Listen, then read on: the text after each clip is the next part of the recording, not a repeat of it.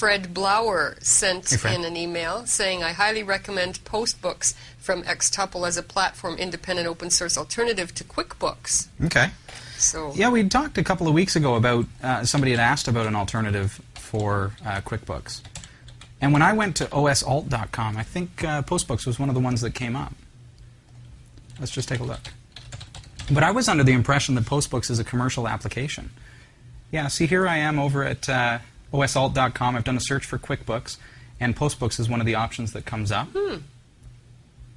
osalt.com, of course, your open source alternatives to Windows software. So, yeah, let's see if we can find any more information about this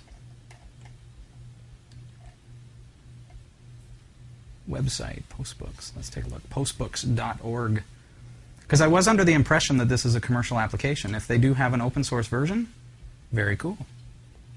some of the online banks use QuickBooks. So I wonder... a lot of them will output your statement to QuickBooks. To QuickBooks.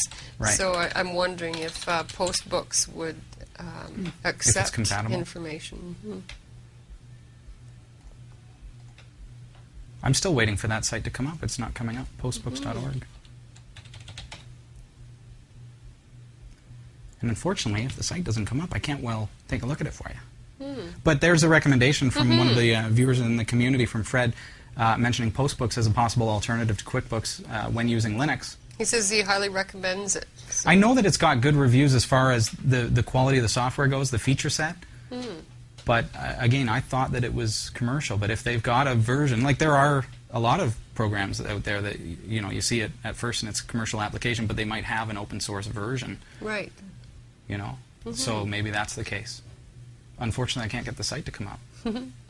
But you can check that out, and I'll post a link in the show notes for episode number 118 of Category 5 Technology TV.